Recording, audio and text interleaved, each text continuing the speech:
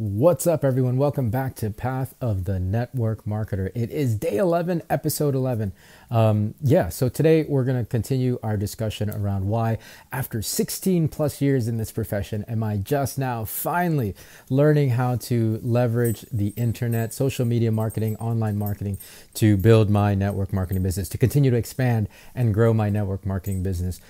In yesterday's episode, we talked about the ever-changing and evolving, the rapidly changing and evolving marketplace, especially post-pandemic, and how that's kind of affected our numbers and our growth rate in the entire profession of network marketing. Today, I'm going to talk about something it's a reality that we all have kind of faced in every era of network marketing, whether it's pre-internet, post-internet, pre-pandemic, post-pandemic. The reality of our profession is that there will always be a churn rate. There will always be an attrition rate. And of course, some companies, the attrition rate varies from company to company, but there will always be a percentage of people who sign up with you and join your organization who ultimately will leave. And that's just part of it. Lots of reasons for why that happens. One of the main ones, I think, is that it's a pretty difficult business. It's not an easy thing to do. So not everybody has the fortitude to stick it out, for as long as anybody needs to stick it out to see results. If you listen back to the episodes where I talk about my origin story in this profession, I mean, it was 6.5 plus years for me before I started seeing any real kind of progress in my business. And that's a long time, which is, it's kind of bonkers, for a side hustle to keep doing something like this, and not see results for 6.5 years, right? You'd have to be mental to do it.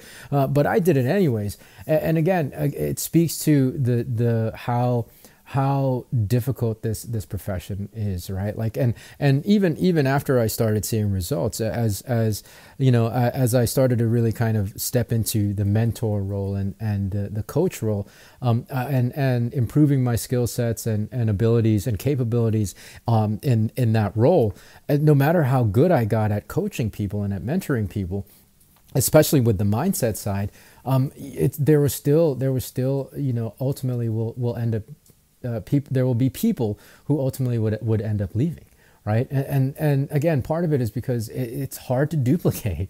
Like, we talk about duplication in this profession all the time. Like, does it really exist? I think it totally exists, but the percentage of duplication is not as high as some network marketers might have you believe. Right? Because again, it's just a difficult profession, especially to get to, the higher upper echelons of any particular comp plan. Like, that is rarefied air. And of course, there's always the adage that, oh, you know what, if it was easy, more people would be successful. And I get that, like, that's fine, but it's also kind of pithy, as a way to excuse why we can't help more people, right? Right. So for me, I really wanted to take a look at what I was doing. Again, what I've done up till now and what I continue to do definitely works, right? The person to person, the networking, the developing relationships, all of that works. It's fundamentally sound. However, with the tools that we have emerging with the internet, why not figure out a way to leverage those things so that we can increase the retention rate, so that we can increase the success rate, as opposed to just being okay with the failure rate, right? Like, I think we've kind of always accepted the failure rate in this as part of this profession, which is all well and good with any kind of business. But since this is a person-to-person business and we're dealing with individual lives and individual distributors, why not work on figuring out different systems and different tools where we can increase that success rate? And so for me, that's all I'm doing. That's part of why I decided to dive into the internet and online marketing. Can we create systems that will help the average Joe, especially the brand new person? Like, if I had the internet when I first got started, if I had tools that made my business easier, I could have not been broke all those 6+ years in the beginning of my career, right? And that would definitely have increased the retention rate around me. More people would have definitely stayed in. So like as we go along and on this journey here at Path of the Network Marketer on the show, I'm going to be sharing with you guys everything that I'm learning to help you improve not just your own retention rate for yourself and your own results, but so that you can pass these results along, pass this knowledge along, pass these skill sets along down to your team, so that you have more people seeing more results, right? So that's kind of the final piece of why I really want to do this. Typically, again, there is always a failure rate in network marketing. It's generally been pretty high.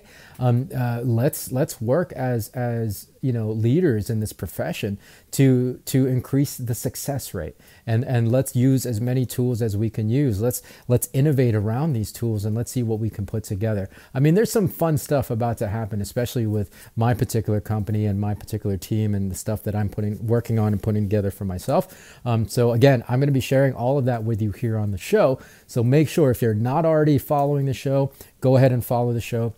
I'll be sharing new stuff with you every day, at least for the very foreseeable future.